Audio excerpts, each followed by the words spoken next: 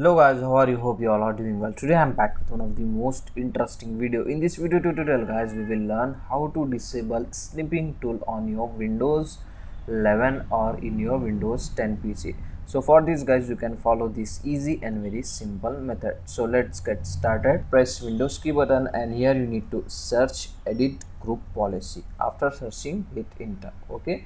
Now your local group policy editor will open. From the left panel you need to extend user configuration. After this guys, you need to extend administrative templates like this, and here you need to extend Windows component. In the Windows component guys, you need to find out tablet PC, just extend this, and here you can get the accessory option, just select it, and in the right panel you can get the option do not allow snipping tool to run. Just double click and open that option. Okay, by default the snipping tool was enabled on your PC. If you want to disable it, just you need to select enable option from here like this. After this guys, just click on apply and click on OK. That's it. Now close your group policy. After closing, you need to restart your PC one time. After restarting, it will apply the changes on your PC.